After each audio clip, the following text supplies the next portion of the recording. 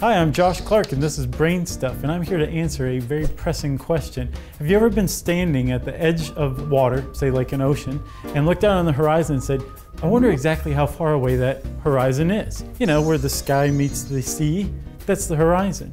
Well, it turns out because the Earth is curved that it depends on where you're standing and how far above water you're standing. Let's say that you are in the water, right?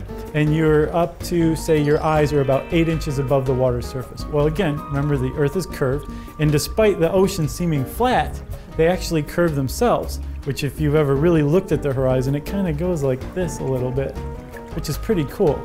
But it also goes like this, right? So if your eyes are 8 inches above the water, right then you're about a mile away from that horizon point where the sky meets the ocean as far as you can tell. If you're standing up above water and you're like I am, about 6 feet tall, that means your eyes are about 5.5 feet above the water's edge, which means that you're about 3 miles away from the horizon.